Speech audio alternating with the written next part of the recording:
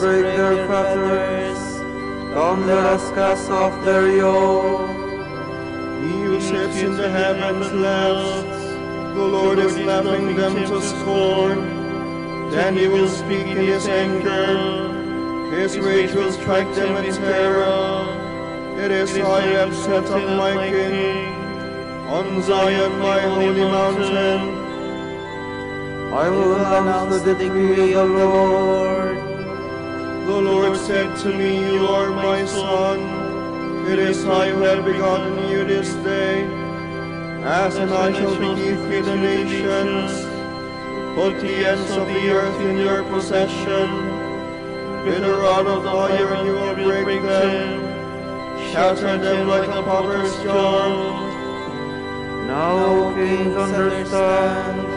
Take warning, rulers of the earth. Serve the Lord with awe, and trembling pay him homage. Lest he be angry and you perish, for suddenly his anger will blaze.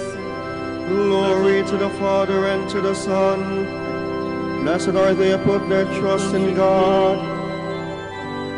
Glory to the Father and to the Son, and to the Holy Spirit. As it was in the beginning, is now, and will be forever. Amen.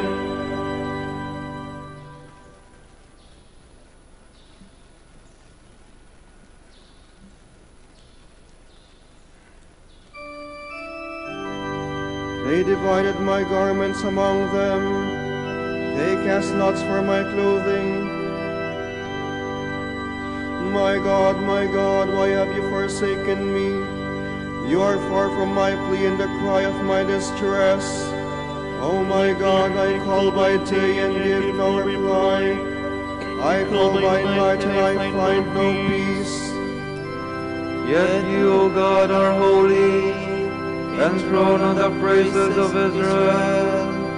In you our fathers put their trust. They trusted and you set them free. When they cried to you, they escaped. In you they trusted and never in vain. But I am a worm and no man, scorned by men, despised by the people. All who see me deride me. They curl their lips, toss their heads. They trusted in the Lord, let him save him. Let him release him if he is a friend. Yes, it was you who took me from the womb, and trusted me to my mother's breast. To you I was committed from my birth. From my mother's womb you have been my God. Do not leave me alone in my distress. Come close, there is none else to help. Many demons have surrounded me. Fierce bulls of Bashan close me in. Against me they open wide their jaws, like lions rending and roaring. Like water I am poured out, disjointed are all my bones. My heart has become like wax, it is melted within my breast. Parched as burnt place in my throat, my tongue cleaves to my jaws. Many dogs have surrounded me, a band of the wicked beset me. They tear holes in my hand and my feet, and lay me in the dust of death. I can count every one of my bones. These people stare at me and gloat. They divide my clothing among them. They cast lots for my robe. O Lord, do not leave me alone. My strength, make haste to help me. Rescue my soul from the sword, my life from the grip of the dogs.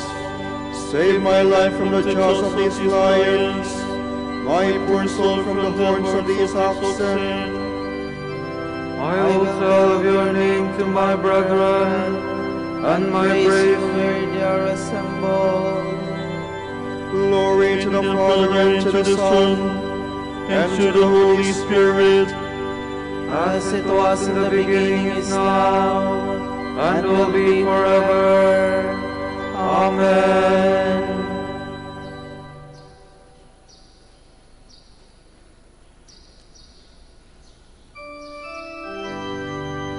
They sought to take my life back by violence. O Lord, do not rebuke me in your anger.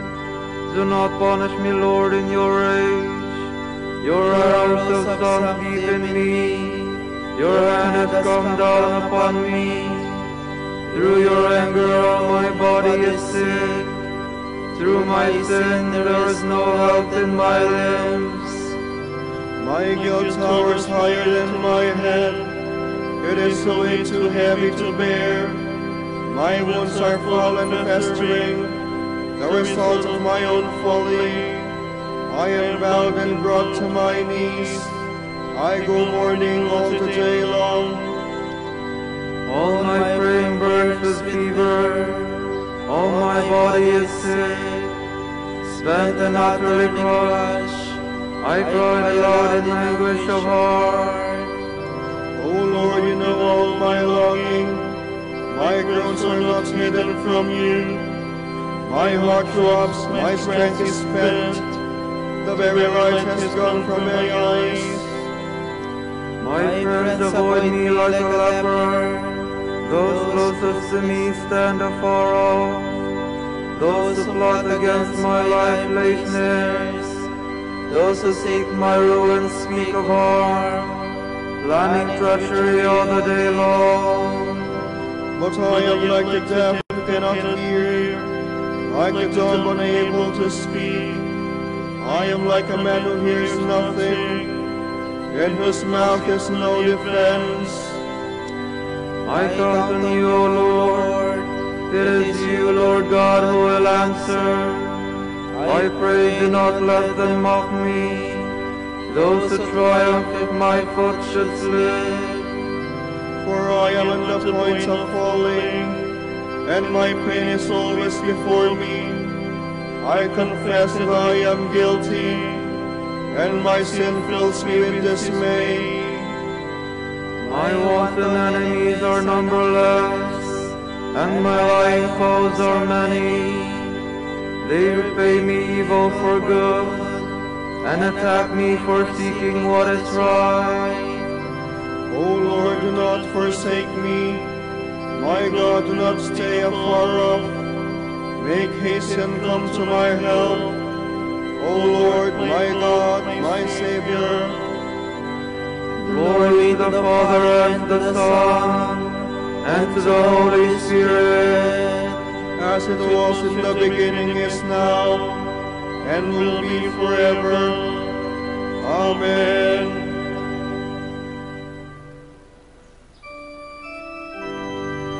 They brought false evidence against me. They were breathing out fury.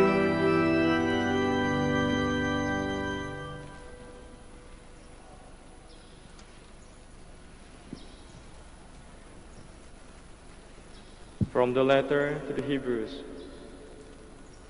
When Christ came as high priest of the good things which have come to be, he entered once for all into the sanctuary, passing through the greater and more perfect tabernacle, not made by hands, that is, not belonging to this creation. He entered not with the blood of goats and calves, but with his own blood, and achieved eternal redemption. For if the blood of goats and bulls and the sprinkling of a heifer's ashes can sanctify those who are defiled, so that their flesh is cleansed, how much more will the blood of Christ, who through the eternal Spirit offered himself up unblemished to God, cleanse our consciences from dead works to worship the living God. This is why he is mediator of a new covenant, since his death has taken place for deliverance from transgressions committed under the first covenant. Those who are called may receive the promised eternal inheritance.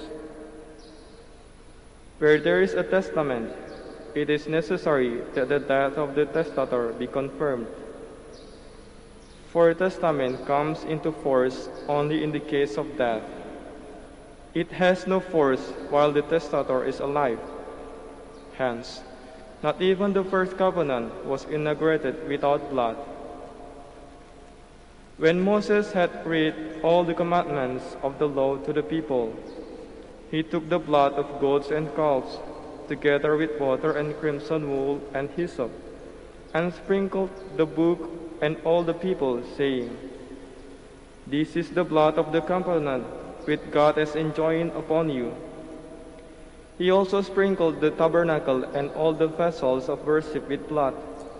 According to the law, almost everything is purified by blood, and without the shedding of blood, there is no forgiveness. It was necessary that the copies of the heavenly models be purified in this way, but the heavenly realities themselves called for better sacrifices. For Christ did not enter into a sanctuary made by hands, a mere copy of the true one. He entered heaven itself, that he might appear before God now on our behalf.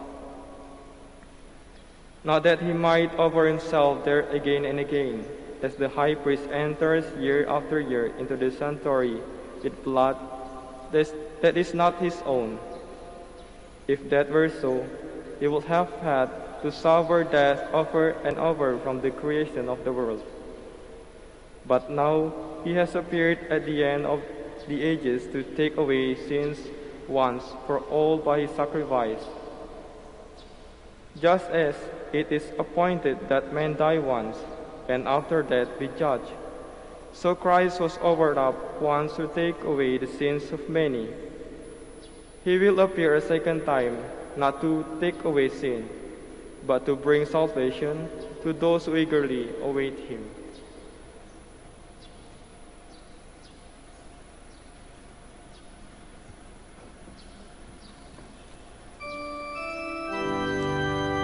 He was led like a lamb to the slaughter.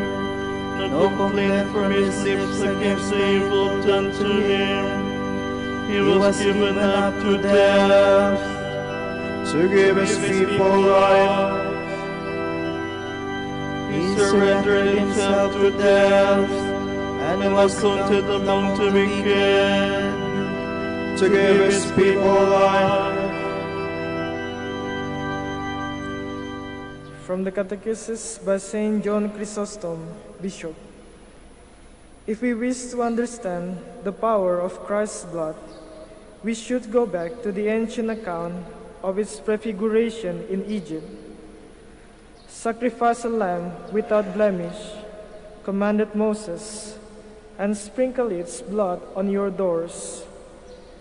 If we were to ask him what he meant, and how the blood of an irrational beast could possibly save man endowed with reason, his answer would be that the saving power lies not in the blood itself, but in the fact that it is a sign of the Lord's blood.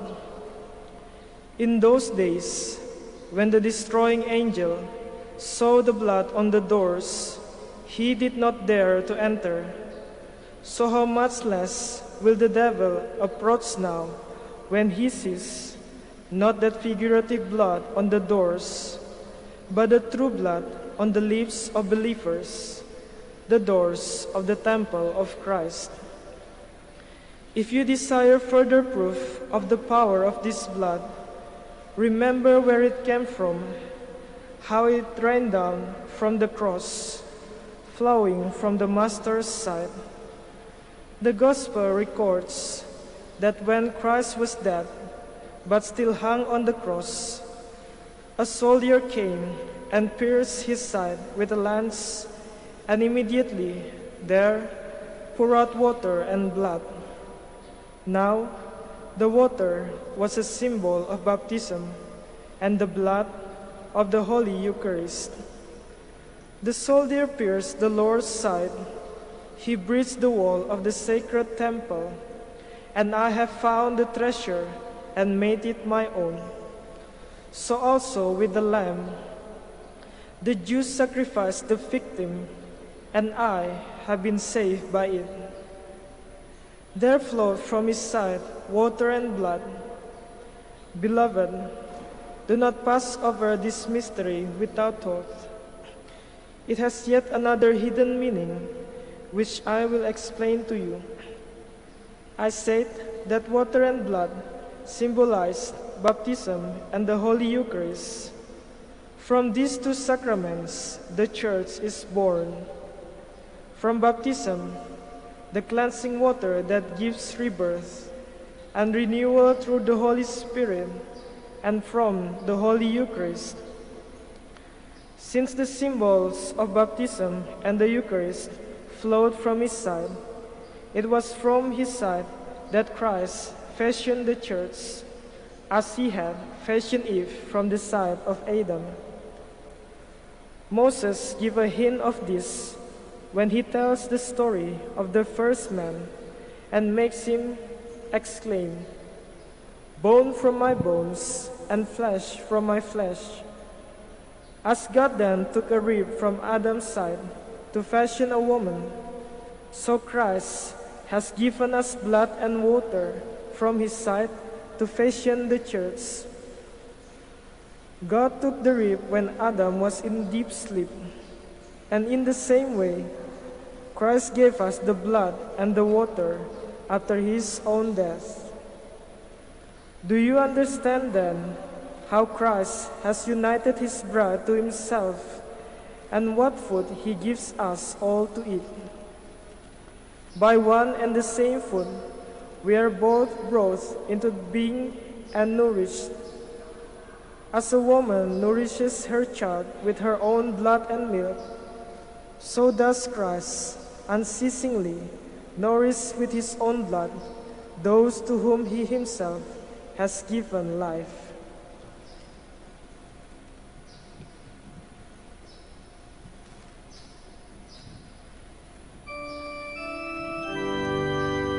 The price of your redemption was not something of fleeting value like gold or silver, but the costly shedding of the blood of Christ, the Lamb without blemish. Through him, in the one Spirit, we can approach the Father. The blood of Jesus Christ washes away all our sins. Through him and the one Spirit, we can approach the Father.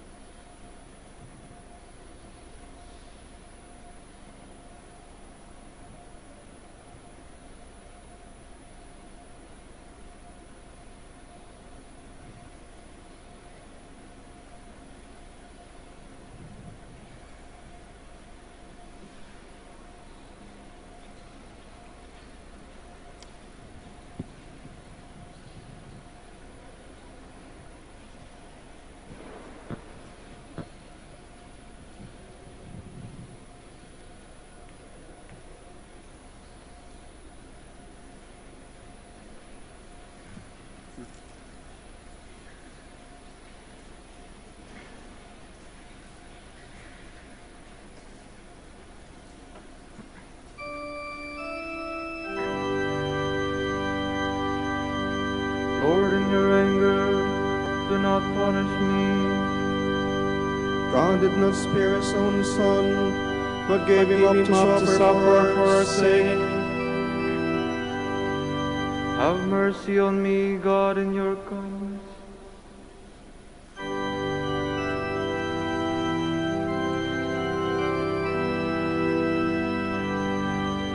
Have mercy on me, God, in your kindness. In your compassion, blot out my offense. Oh, wash me more and more from my guilt, and cleanse me from my sin. My offenses truly I know them, my sin is always before me. Against you alone have I sinned. What is evil in your sight I have done, that you may be justified when you give sentence, and be without reproach when you judge. O seeing guilt I was born, a sinner was I conceived. Indeed you love truth in the heart, then in the secret of my heart teach me wisdom. O purify me, then I shall be clean. O wash me, I shall be whiter than snow. Make me hear rejoicing and gladness, that the bones you have crushed may revive. From my sins turn away your face, and blot out all my guilt. A pure heart create for me, O God. Put a steadfast spirit within me. Do not cast me away from your presence, nor deprive me of your Holy Spirit. Give me again the joy of your help, with the spirit of fervor sustain me, that I may teach transgressors your ways, and sinners may return to you. O rescue me, God, my helper, and my tongue shall ring out your goodness. O Lord, open my lips, and my mouth shall declare your praise. For in sacrifice you take no delight, burnt offering from me you would refuse. My sacrifice a contrite spirit, a humble contrite heart you will not spurn. In your goodness show favor to Zion, rebuild the walls of Jerusalem.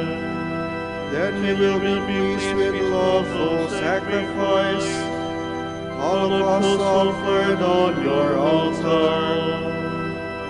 Glory to the Father and to the Son, and to the Holy Spirit, as it was in the beginning, is now and will be forever. Amen.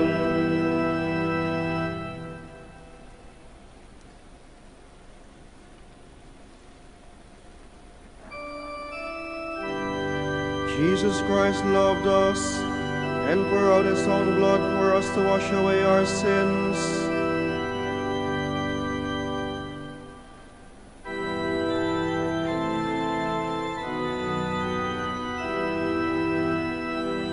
Lord, I have heard your renown, and feared, O Lord, your work. In the course of the years revive it, in the course of the years make it known, in your wrath remember compassion.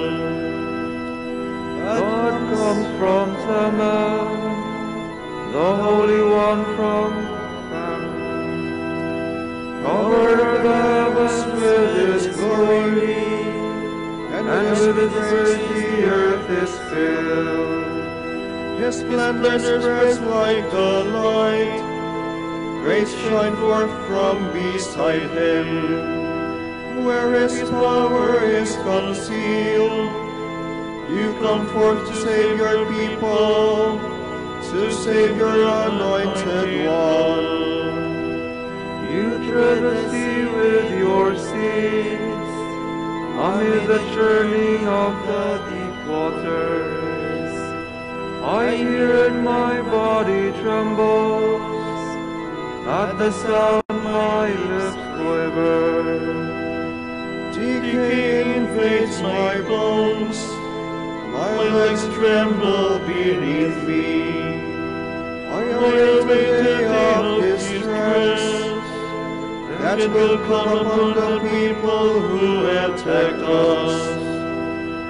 For though the fig tree blossom not, nor fruit be on the vines, though the yield of the olive fail, and the terraces produce no nourishment, Though the flocks disappear from the fold, and there be no herd in the stalls, yet will I rejoice in the Lord, and exult in my saving God.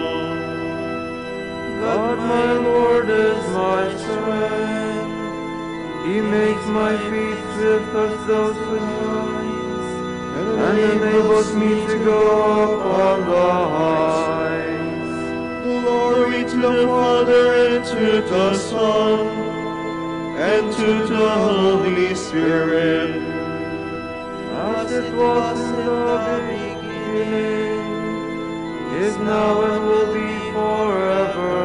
Amen.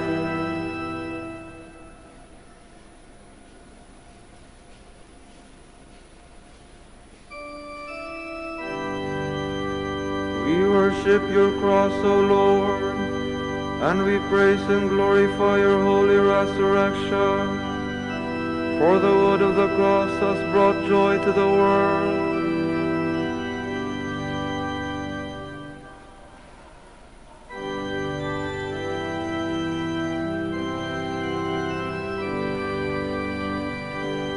Oh, praise the Lord, Jerusalem. Zion, praise your God. He has strengthened the bars of your gates. He has blessed the children within you. He established peace on your borders. He feeds you with finest wheat. He sends out his word to the earth, and swiftly runs his command. He showers down snow white as wool. He scatters hoarfrost like ashes. He throws down hailstones like crumbs. The waters are frozen at his touch. He sends forth his word and it melts them. At the breath of his mouth the waters flow. He makes his word known to Jacob, to Israel his laws and decrees. He has not dealt thus with other nations, he has not taught them his decrees. Glory to the Father, and to the Son, and to the Holy Spirit, as it was in the beginning, is now and will be forever. Amen.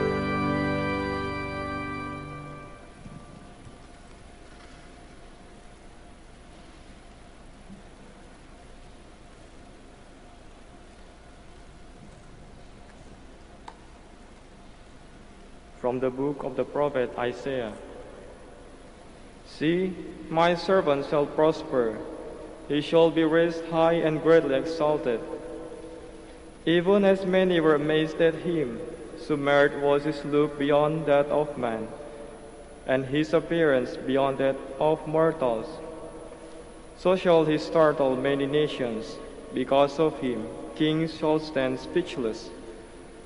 For those who have not been told shall see, those who have not heard shall ponder it.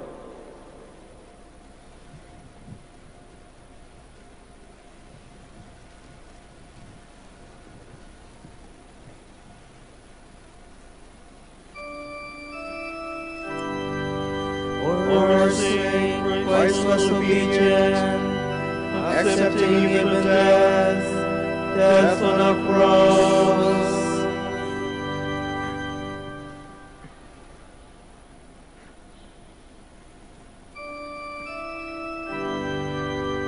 Over his head they hung their accusation, Jesus of Nazareth, King of the Jews.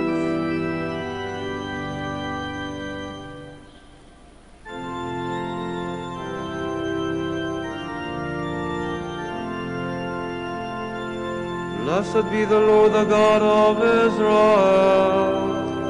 He has come to his people and set them free. He has raised up for us a mighty Savior, born of the house of his servant David.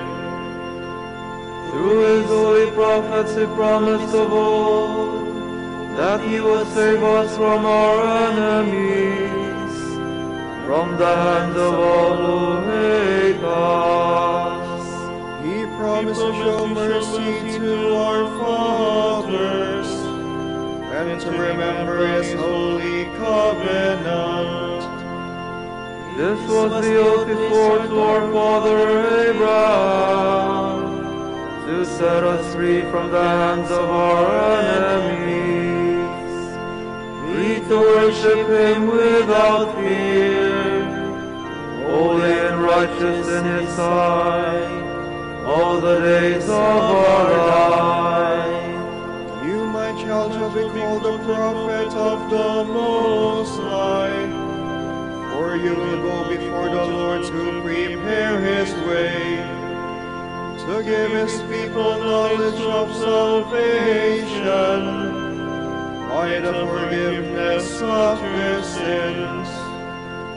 In the tender compassion of our God, the dawn from on high shall break upon us, will shine on those who dwell in darkness and the shadow of death, and to guide our feet into the way of peace. Glory to the Father, and to the Son, and to the Holy Spirit, as it was in the beginning, is now and will be forever. Amen. Over his head they hung their accusation, Jesus of Nazareth, King of the Jews.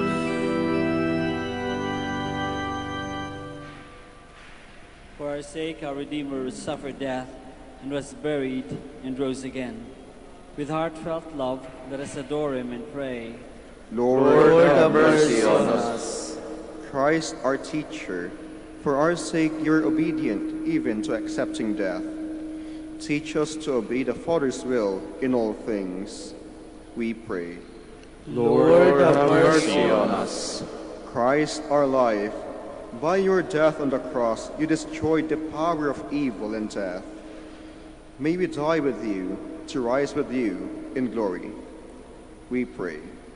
Lord, have mercy on us. Christ, our King, you became an outcast among us, a worm and no man. Teach us the humility by which you saved the world, we pray. Lord, have mercy on us. Christ, our salvation, you gave yourself up to death out of love for us. Help us to show your love to one another, we pray. Lord, have mercy on us. For our Pope, the College of Bishops, parents, relatives, benefactors, and for all of those for whom we promise to pray, we pray, Lord, hear our prayer. Lord, hear our prayer. For vocations and for the needs of the province, and for our brothers in ministry at St. John Lateran and St. Albert the Great. We pray, Lord, hear our prayer. Lord, hear our prayer. For the intentions of the devotees and pilgrims of Our Lady of the Rosary of Manaoag, and for our personal intentions.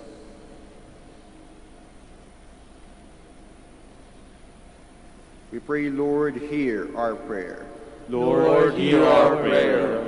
Christ our Savior, on the cross you embrace all time with your outstretched arms. Unite God's scattered children in your kingdom of salvation. We pray. Lord, have mercy on us. Let us now pray in the words that our Lord himself has taught us.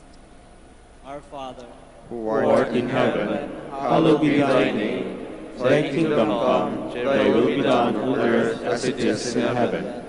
Give us this day our daily bread, and forgive us our trespasses, as we forgive those who trespass against us. And lead us not into temptation, but deliver us from evil.